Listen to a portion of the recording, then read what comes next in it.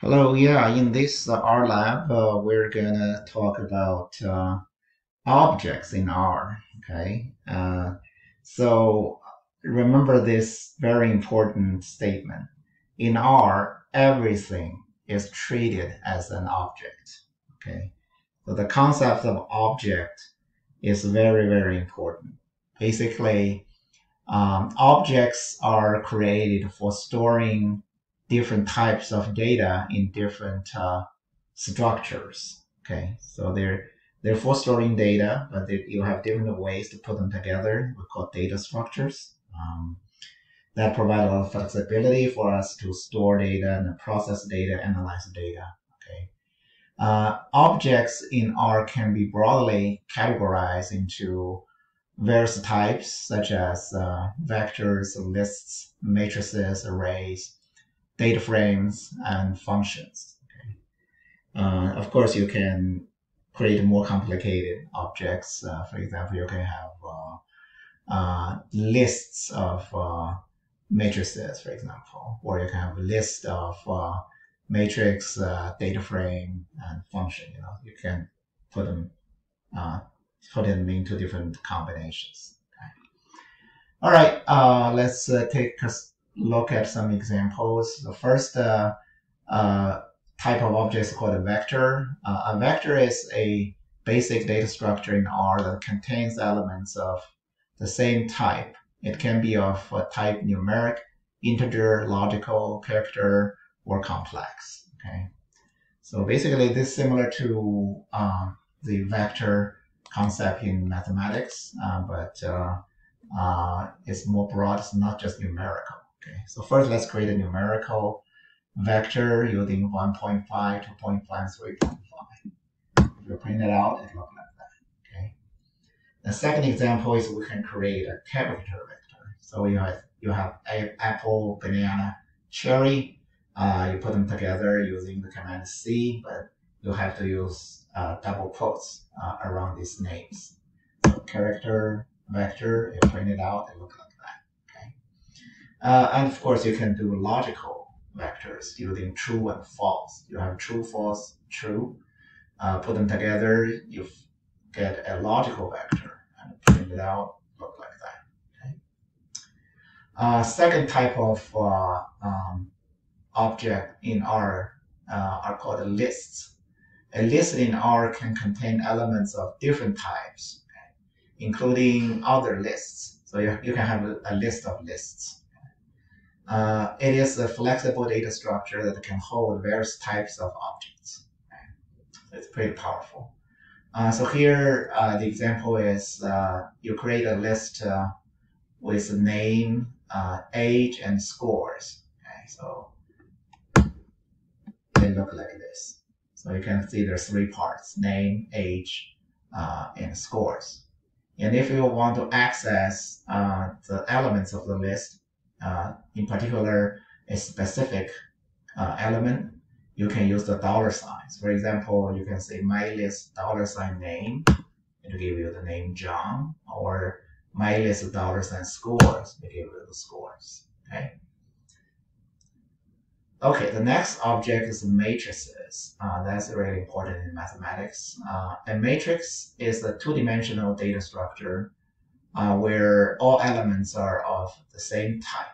Okay, it is essentially a vector with dimensions. Okay, so you get number of rows and number of columns. Okay, a two-dimensional data structure, like we call tables. Okay, so for creating matrix, you use the command matrix. So here you can see matrix 1 to 9. So the elements will be 1, 2, 3, 4, 5, 6, 9, 6, 8, 9. And number of rows is 3, number of columns 3, so you get a 3 by 3 matrix. And if you print it out, it looks like this. Okay, so 1, 2, 3. So it uses the value first to fill out the columns and then fill out the rows and then the columns. So here, if you want to access a specific element, you use kind of its coordinates here.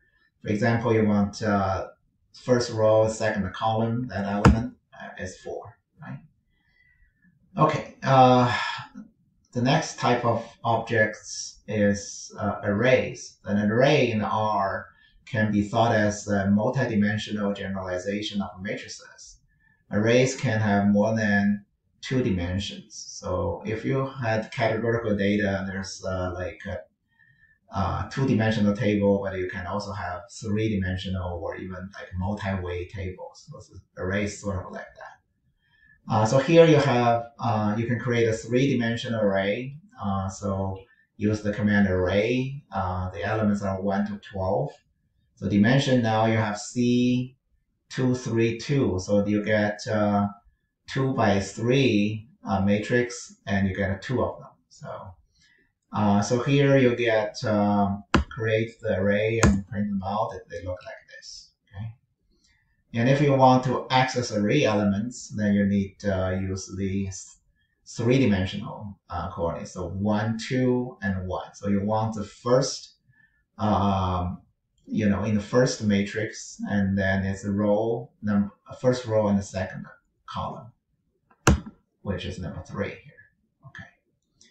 Okay, now data frames. A data frame is a table or 2-dimensional array-like structure where each column can contain different types of data. So if you think matrices are too restrictive, then data frames are much more flexible. Okay, and a data frame is similar to a spreadsheet or SQL table. Okay, so that's why they are very popular.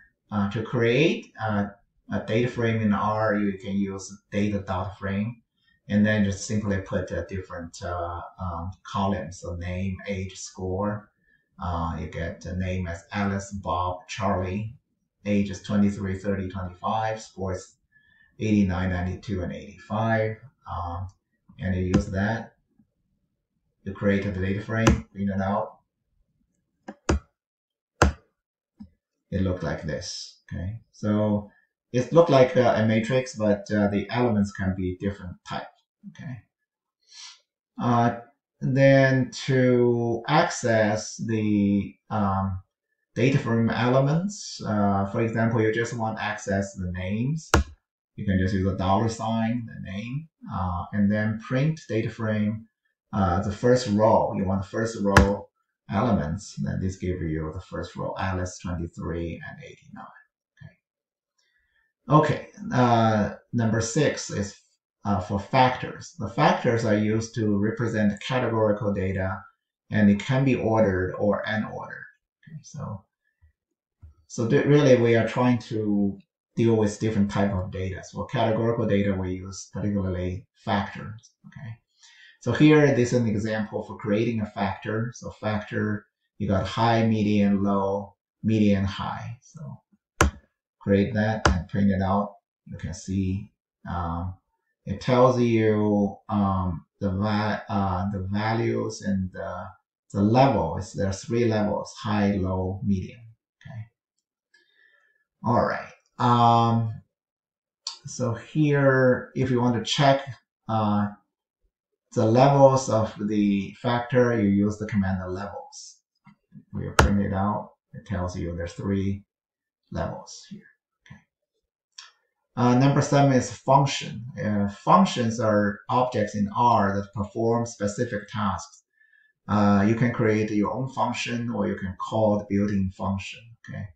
To create your own function, you can use command function, parentheses. You could input x, and then you can write what you want to do, what operations you want to do on x. So here you got x squared, and you want to return it. So that's the output. So if you write a function like this, then the function will be in R. And then if you want to use it, say you want to plug in x equal to 4 and see what is the value of 4 squared, and print it out is 16.